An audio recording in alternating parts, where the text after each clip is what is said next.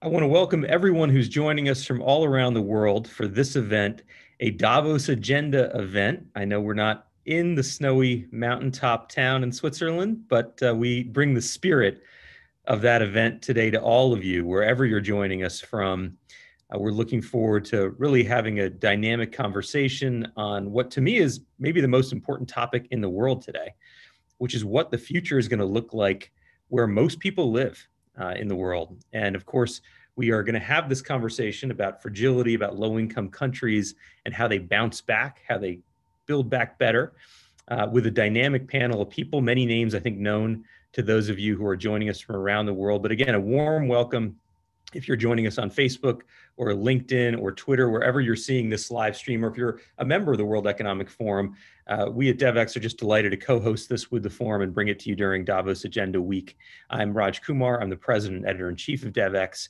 And as you know, if you follow our coverage at Devex, these are topics we talk about all the time. We've been interviewing leaders around the world on how we come out of the pandemic crisis we're in now, which is having different effects on different countries and different people. In fact, I'll just mention to our panelists, I know you know this well, it's hard to think back a year when all of this started around the world, but there was an idea at the very beginning when it became clear this pandemic was going to be a true pandemic, it was going to be global.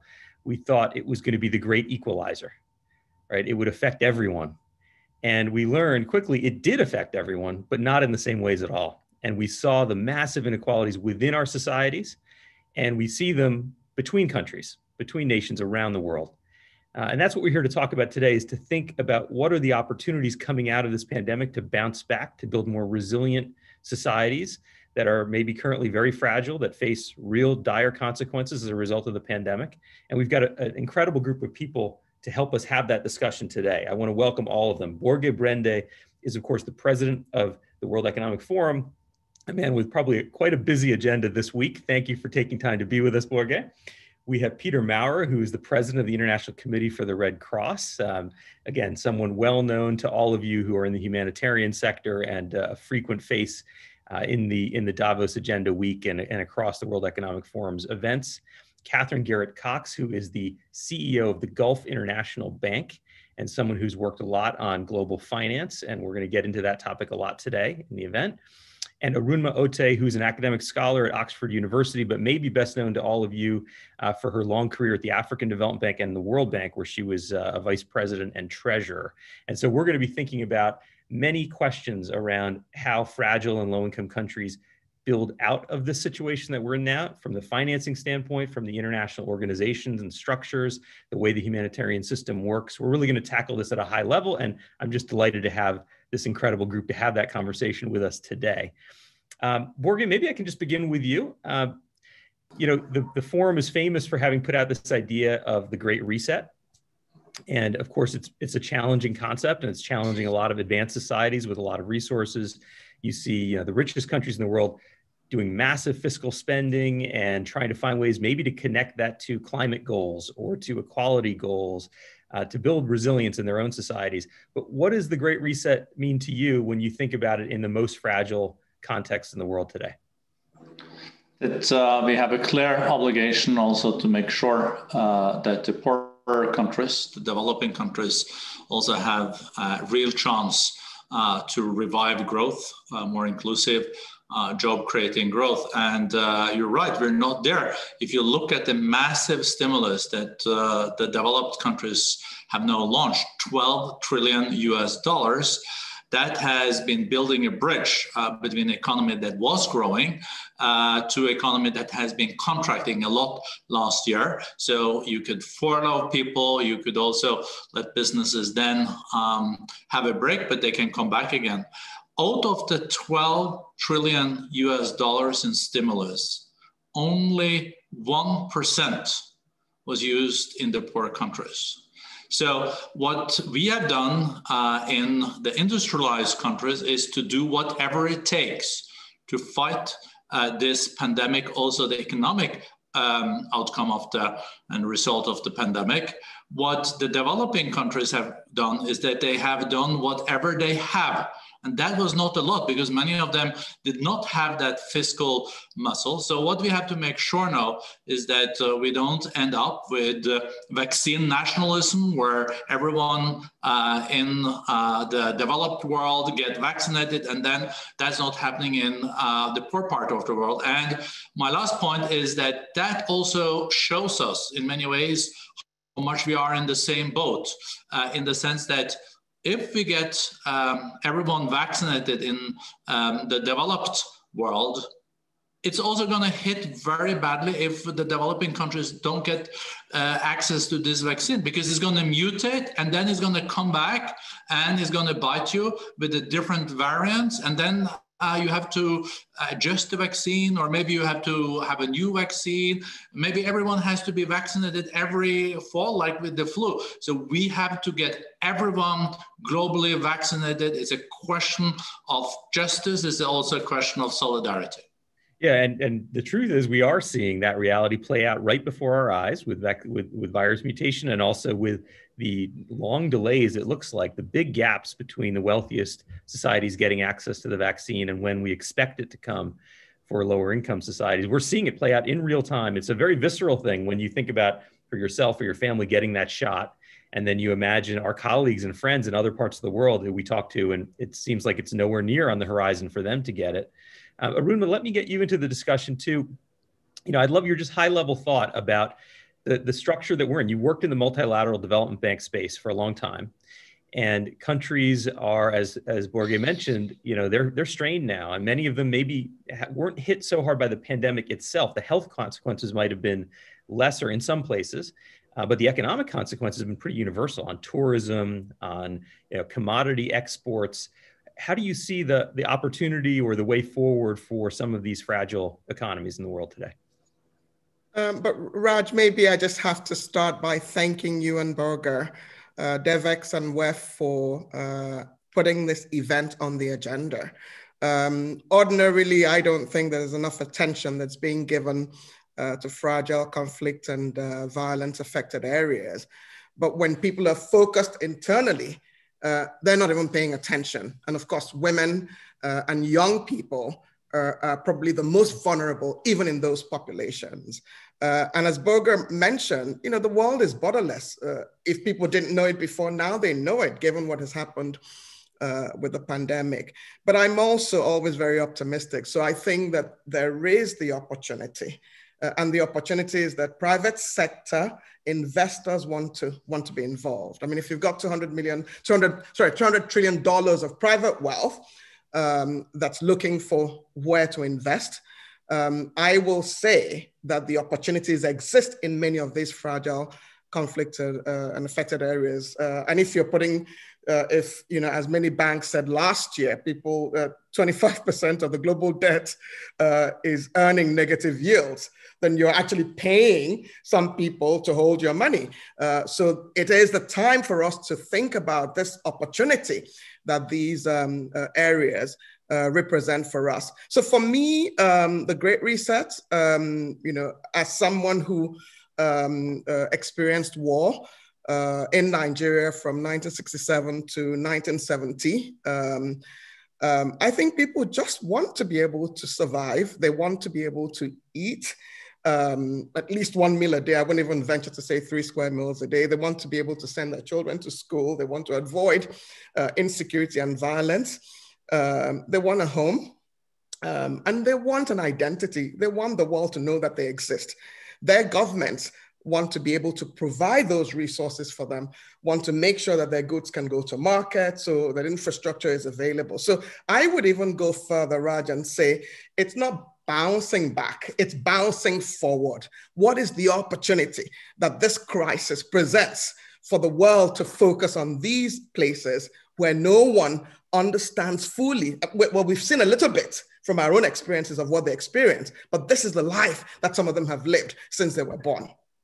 Thank you. You say it so well, and it's true. In fact, I'd add one more thing to your list, which is not only the food and the shelter and the medicine, but a path forward in life, a sense that there is some plan or some path or some way to have mobility in life and to grow your individual, your family, your society. And the big question is that in front of us now? We have the Sustainable Development Goals.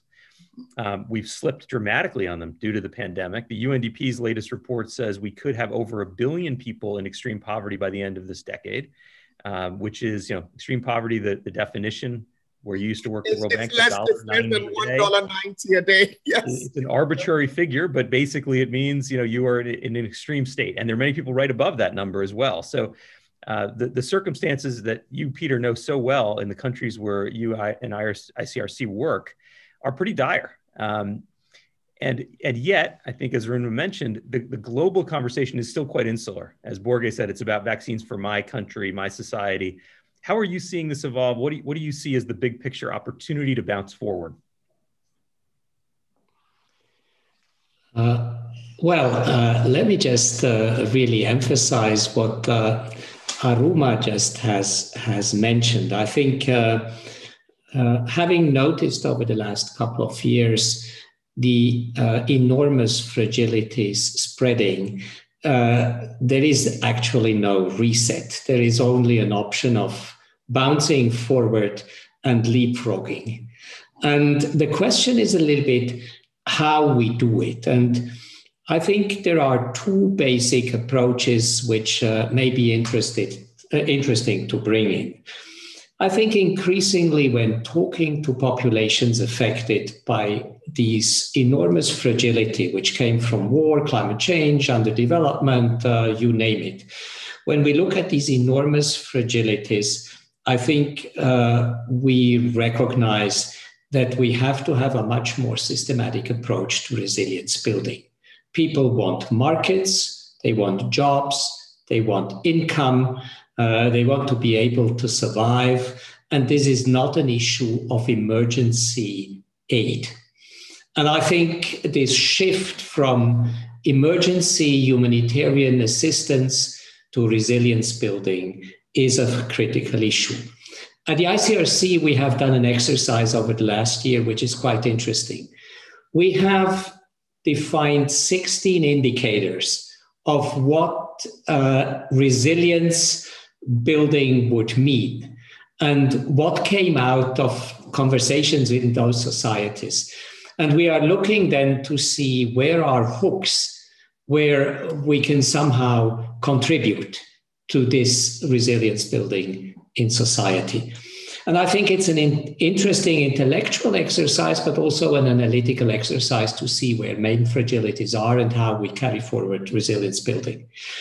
And then at the same time, we tried really to look at concrete examples, how we can somehow hook and link emergency work with more long-term resilience building. Just 2-3 examples. We have really been impressed how little money it needs to start small businesses. Cash credits to small businesses is an enormous development of resilience in society. So it's a great transporter, which is completely different from traditional humanitarian assistance. Second, just to give you an example, we have been active in Marawi, for instance, in the Philippines, on bringing emergency water systems to people displaced by war. But even before the war ended and even before we had finished constructing our emergency system, we got in contact with the Asian Development Bank. And we said, we will need somebody to pick up because we can, through humanitarian assistance, prolong our assistance for the next 2 decades.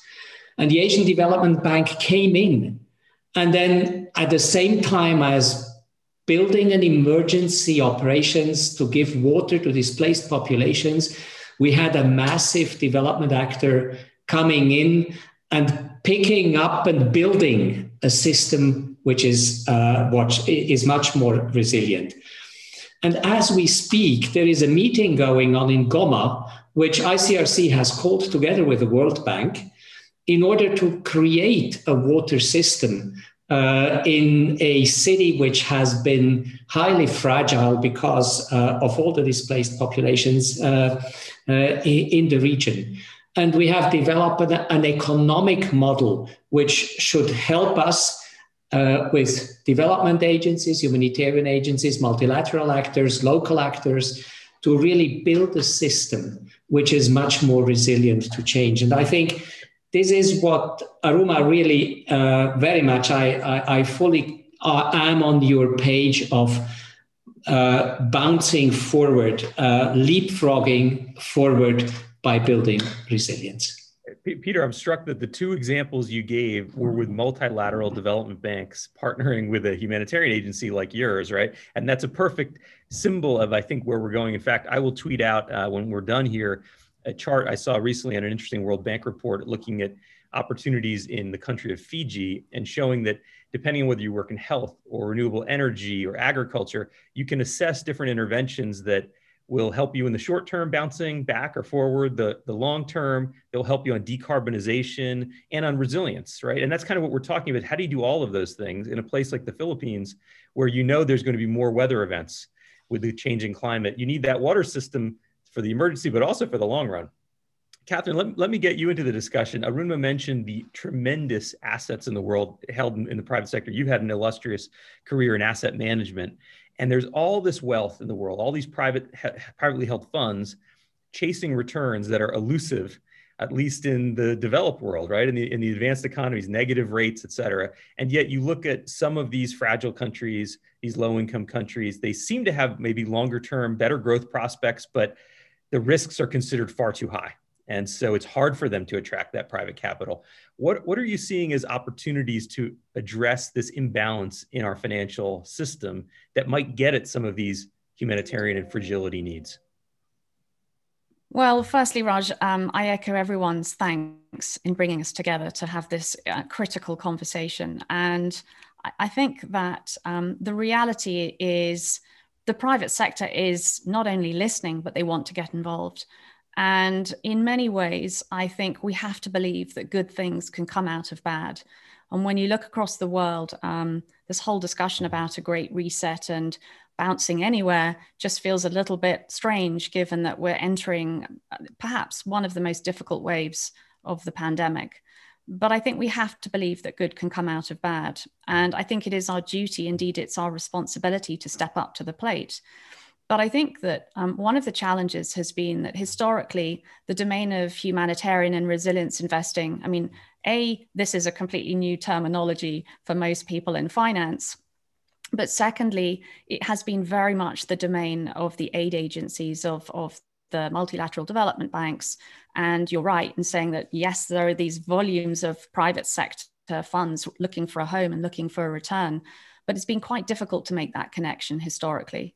And I mean, I think that, you literally would have been living under a stone for a long time if you hadn't realized that the whole world is now woken up to this area of environmental, social, and governance investing.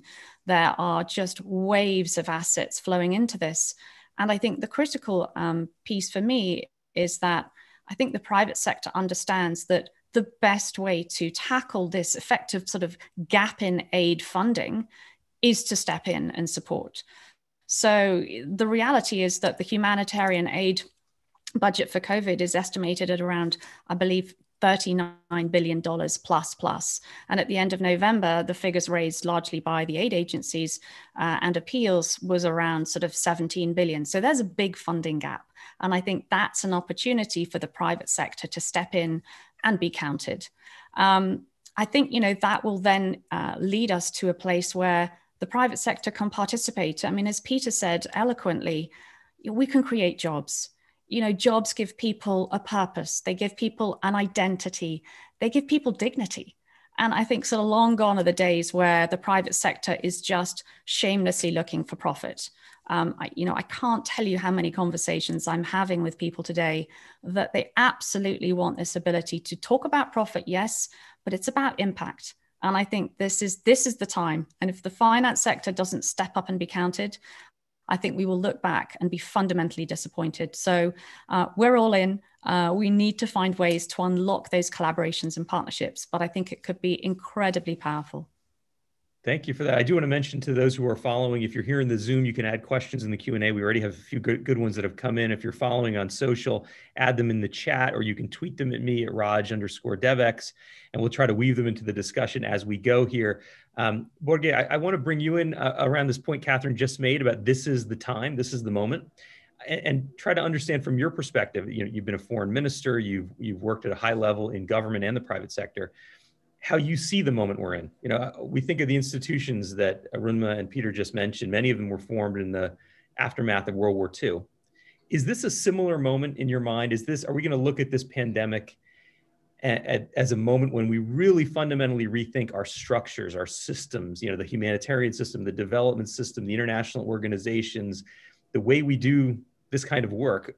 Or is it more about tweaking the model we have today? How do you see it? So I do hope in a post-COVID world that we are able to make some changes and adjustments that are necessary. Let me come back to that. I do agree with all the points of Catherine when it comes to the importance of public-private partnerships. One of the reasons why it's even though more important to mobilize the private sector is also the fact that with the trillions of US dollars that are used in stimulus, the fiscal muscle of governments moving forward are more limited. There is not going to be that much money around that governments can use, because sooner or later you will have to deal with higher interest rates, but also the fact that you have done what you have done. I do agree, though, just to underline that with the strategy that we have followed, I think it was and still is a much bigger risk to do too little than too much. But we will come to a situation where we will need then to mobilize the private sector to reach the sustainable development goals, but also in other areas. We also need the business models sometimes from the private sector. We can learn from them when it comes to efficiency and how to reach out. I would say that we should use the stimulus and also what the private sector can contribute with in a very smart and strategic way. So we can probably now move more from consumption to investments, and we should invest in the green transition. That creates more jobs. 3 times as many jobs are created if you do something in renewable and traditional energy. And the cost of inaction far exceeds the cost of action when it comes to dealing with mitigation, adaptation, and financing on the climate side. That we, in a way, too frequently forget. My second point is the digital transformation. And here I have a big concern. If we are going to give all the children in the world some real opportunities, we cannot accept or live with a situation where 3.6 billion people on our planet, more than half of us, are not connected to the internet. How can you then flourish and develop and have equal opportunities if you don't even have access to areas where you know that the growth will come? Look at e-commerce, look also at access to education. We know that we can be faced now with a revolution when it comes to access to great teachers and education. But if you're based in Nigeria and Bucha and you're poor, but you don't even have access to internet, how can you then tune into Harvard's free lessons or Yale's or whatever? This could possibly be a way where we could really make access to top thinkers and top teachers to also poor children in the world, and then they don't have access. So I think we really now need to mobilize the private sector, and there's many tech companies that could support her, and I think they have a bit of leverage too, together with governments. And let's say that in a few years, all children of the world should be connected to the internet, because without that, no one can leapfrog. Absolutely. I see you nodding, Arunma. Maybe it's partly because Borge should have mentioned students taking Oxford classes when they get that connectivity. I do want to say, I think I have a connection to Harvard as well. So I was just bubbling to respond because I think Borge is onto something. It has to be a human right that everyone is connected to the internet. I mean, you don't exist today if you're not connected to the internet. So you've got my vote if my vote means anything. But I just wanted to say, Raj, more generally, there's a lot of lessons that we can learn from the past. I'm obviously biased. I spent 20 years of my 35-year career working in development banking. But there are examples of how development banks have leveraged the private sector. I mean, when in 2017, the paid-in capital of the World Bank, IFC, and IBRD put together was less than $20 billion, and they'd done $1 trillion. I mean, that is the greatest leverage that an investment bank can have. I was on the board of the pioneer board of the International Financing Facility for Immunization. For those who are not aware, the International Financing Facility for Immunization was birthed out of a proposal that the UK government made to try and see how you can take pledges made by governments over long periods of time and front load it, go to the capital markets, raise money from the capital markets today on the back of pledges over a 25-year period. That has allowed the world to provide about $6.5 billion of funds from the capital markets to vaccinations. So this is a health the sector financing mechanism of Gavi, basically. Yeah, so we have examples. We need to scale those examples. We need to replicate those examples. We need a sense of urgency that Borger and Catherine have highlighted. There are many examples that we can replicate. We need to be serious, in my view. I can give you other examples if you permit me. But I think connectivity, Borger's point about connectivity is a great one, because that's one where it's not so much about government spending. There is a robust market around connectivity. There are many players and technology companies and telcos. It's more about government creating the regulatory environment, setting the rules of the road, and incenting the rollout of connectivity to everyone in the world who needs access to it. So perhaps it can be done without the big challenges you rightly mentioned, Borge, around fiscal deficits in many advanced economies. Catherine, jump in. Thank you, Raj. I was just really wanting to build on the points about education and the point that small steps can make a big difference, because sometimes humanitarian resilience investing can take, small steps forward, but for the individual concerned, will just have a life-changing difference. What do I mean by that? So sometimes resilience sits right under your nose. So, school children in London during the pandemic have been massively at a disadvantage because so many of them have just simply not got access to basic technology. No laptops to have remote schooling, no ability to have their own sort of, dignity, to have their own identity. So one of the things that at GIB we decided to do, right at the beginning, was we reached out to 2 underprivileged schools very close to us in London, and we said, what do you need? How can we help you? And they said, what we really need is we need computers, we need notebooks, we need laptops. And so that's what we did. We supported 2 schools, and we basically reached out, and within a very short space of time, they had the laptops to get the children online. To the point that Borge was making, you've got to give people access to a basic education so that they can improve themselves. And I think the point is sometimes people just think it's so hard. What does this mean? But actually that's what I'm really trying to get to. A small step, big difference. And I hope those children, go on and achieve great things. Sorry, Peter. No, that was great, Kathy. Go ahead, Peter, jump in. I fully share, of course, as well, the views expressed by Borge and others now in the conversation. But I wanted to go back to an important point Catherine made in her introductory statement, and it's kind of to bring the private about bringing the private sector along. I think we have tried over the last couple of years to find the right pathway to bring the private sector around. And there is one issue we have not yet satisfactorily solved. It is solvable, but we are not there yet. And this is really risk-sharing arrangements when we talk about private sector investments in highly fragile contexts.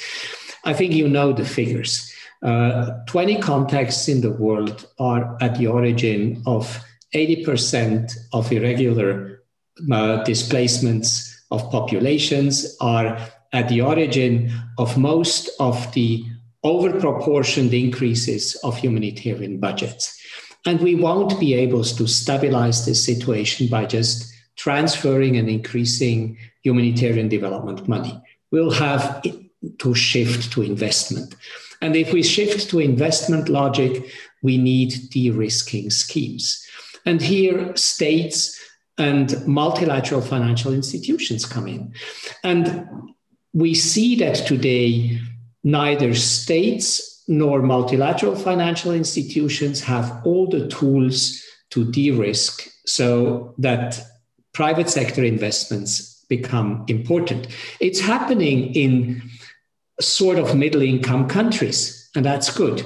But it's not happening in the most fragile contexts, which are at the origin of most of the problems that we are looking at. So I just wanted to highlight that this seems to me a crux, still a nut to crack, in order to really get to scale with some of the great models that we have tried, from humanitarian impact bonds to advanced financing schemes to a lot of other things, which in terms of modeling, we know what to do, but in terms of realizing, scaling, and speeding, we are not there yet. Peter, maybe we can just double click on that for a second, because we had a question that came in, someone saying, we've been talking about this private sector investment side of development for a long time.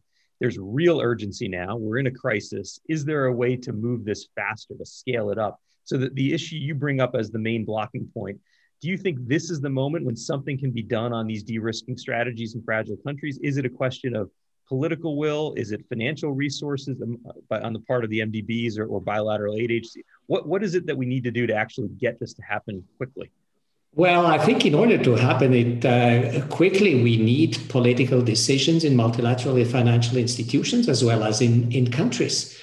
And at the present moment, legal frameworks which would allow states to de-risk private investments in fragile contexts are simply not existing. There are just one or two countries in the world who are able to leverage, for instance, development assistance towards sort of de-risking private sector investments. And I think this is where politically there is a huge opportunity to do it at the right time in order to really be able to speed and scale. Arun, I see you nodding along. Do you want to jump in on this point? I was going to say that I think we can take a value chain approach and have everybody at the table. And as I said, look back on the examples that we've had. When IFIM, the International Financing Facility for Immunization, was founded, there were a few countries that wanted to participate between 2003 and 2006. They couldn't because of some of the legal issues. Some of them have subsequently come on board. So Peter's point around taking a crack on some of these barriers that are affecting issues around scale. The second thing for me that's an important change is really, Catherine made the point earlier, the private sector is much more on board than we've ever seen. Professor Colin Maher, here at Saïd Business School, University of Oxford, in my view, is the next Milton Friedman, because on the birthday of the article that Milton Friedman wrote 50 years ago last year in September, he basically wrote about, what is the purpose of a corporation? The purpose of a corporation is to profitably find business solutions to challenges. And if there's so much money that's available and we're not deploying that money to solve the world's greatest challenges, then we need to ask ourselves questions about what we're doing here on Earth. But there are very specific examples. So in 2017, as part of the funding round for the International Development Association, the arm of the World Bank that provides funding to the poorest countries and fragile and conflict affected countries, there was a decision made by the leadership, pushed by the shareholders, I would say, to make sure that there was a focus on private sector because of the points that have been made on this panel about the private sector.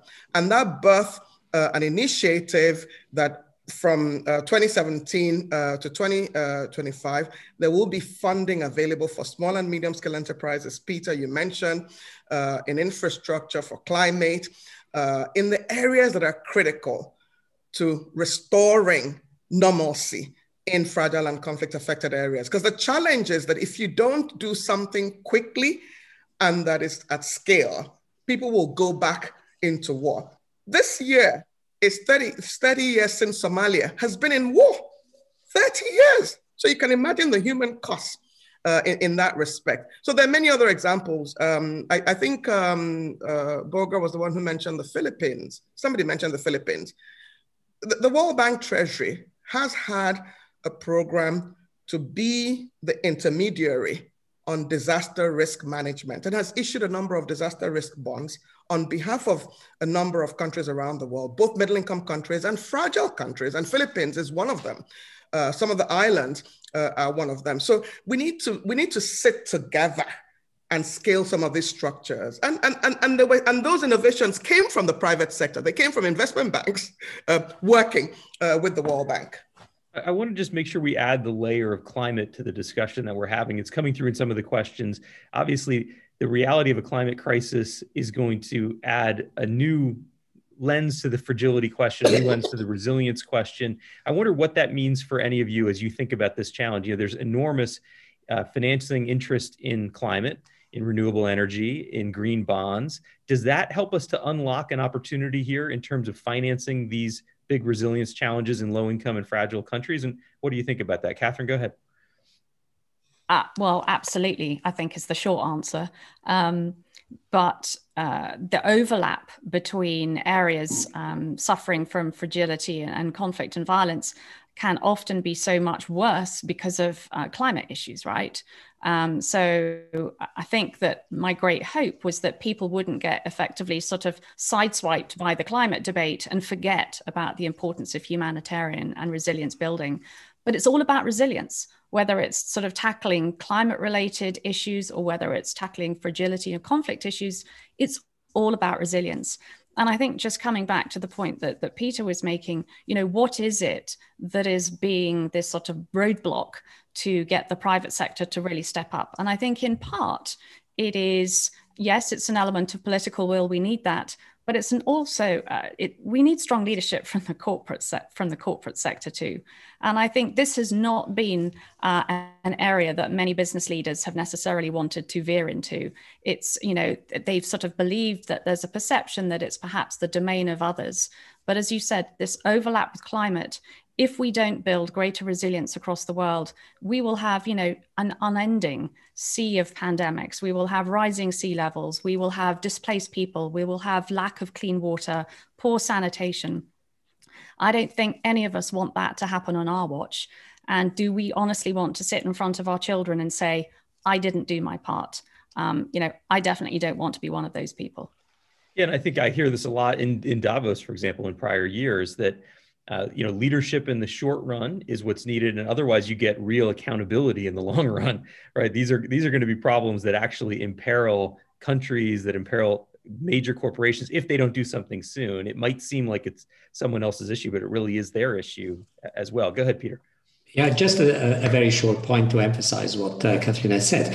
Obviously, in the context in which we work, we see the convergence of climate change, violence, conflict, underdevelopment, health sector issues, everything so contributing to fragility. What is the great thing with regard to looking at climate and climate action as an entry point into resilience building is, at the end of the day, that a lot of action is measurable with regard to climate change. And measurability, at the end of the day, facilitates and accelerates capital investment in those issues. There are other issues in societies which are more difficult to measure, but water, climate change are archetypical issues which are measurable, and therefore you can build financial instruments at large scale around them. And I think that's where we see climate action as an opportunity also to bring a different lens to some of the fragile, violence-stricken contexts in which we are operating.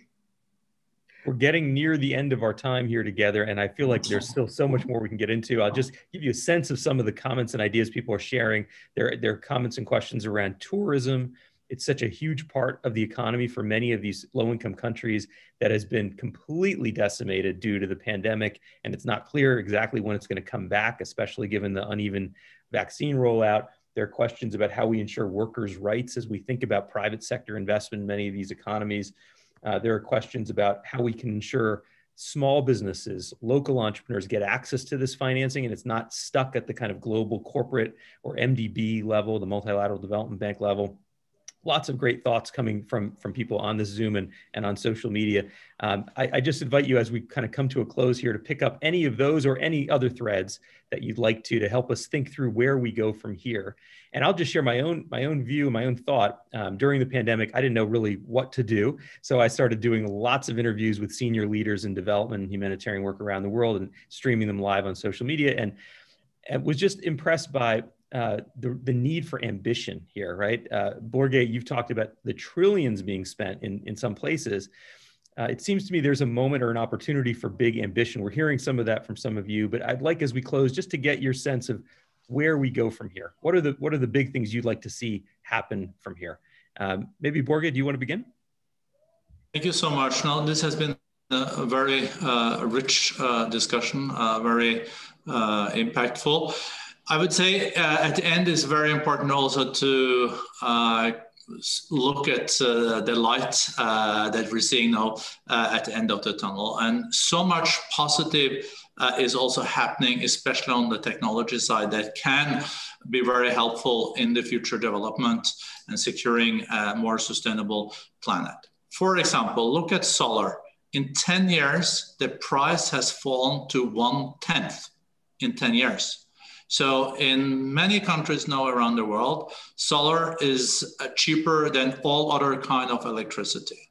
But what is so challenging with all the topics we touched on is that there are so many dilemmas, and it's really about squaring the circle all the time. If you look at the energy field and climate change and meeting the SDGs. So there's still 1.4 billion people on our planet that don't have even access to basic electricity. So how can you decouple the growth? Because these people really need access to electricity. How can you decouple that from growth in CO2?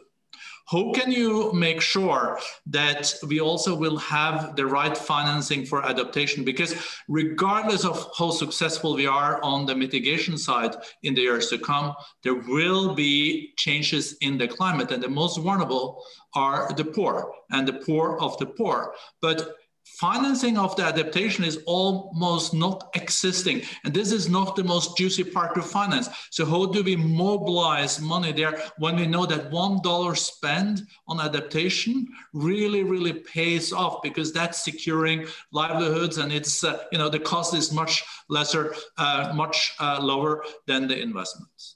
While we're speaking here, I just saw on the news that GM has now announced that by 2035, they will stop producing vehicles that run on fossil fuel. So what we're seeing now, and this is like a big revolution, I would say, companies are running faster when it comes to climate change and energy than governments. They're competing in becoming climate neutral, and we have CEOs, action groups for going climate neutral. And this is something new, very, very powerful. So this we have to build on. But of course, one of the dilemmas that we have to look at, and this was also touched on by Peter, how do we also get the private sector interested and investing in the most fragile among the fragile? Because if you go from being fragile to a failed country, then you're really, really in deep trouble. How do you de-risk these kind of investments? And there it's a separate discussion, but there are things that I would like always ICRC and Peter to do. If it's like immediate humanitarian assistance, that's fair. But down the line, you need to start to reinvest in livelihood early, building back and building back better. There, I think the private sector can play much more role, and I think companies are willing to take it on. Thank you. Thank you very much for that, Borge. And I agree with you. The elements are here, the ingredients are here. It's how we bake this cake together now, right? In this moment, we've run basically out of time, but I want a very brief comment from each of the rest of you, if you can, as we close. Arunma, please. Thank you, Raj, and I couldn't thank you and Wef more than I have for this opportunity to discuss this issue. I think we need a systematic approach. I mean, Borge was talking about some of the statistics he's looking at. You know, I was shocked when FAO brought out its report that said that food waste, if it was a country, would be the third largest emitter of greenhouse gas emissions. Yet 800 million people go to bed hungry. It's $750 billion annually that we're losing in food waste. That needs to be fixed. So it's really having a systematic approach. It's also having an inclusive approach. And we can leverage technology to reach the small and medium scale enterprises and provide them loans that can allow them to scale. It's also execution. Talk is cheap. We need to take action. Catherine had said, our children will ask us questions. So systematic approach, inclusive approaches, and taking action are the three words that I would use. Thank you. Thank you. Yeah, Catherine, some final thoughts from you very briefly, and then Peter, and then we need to close.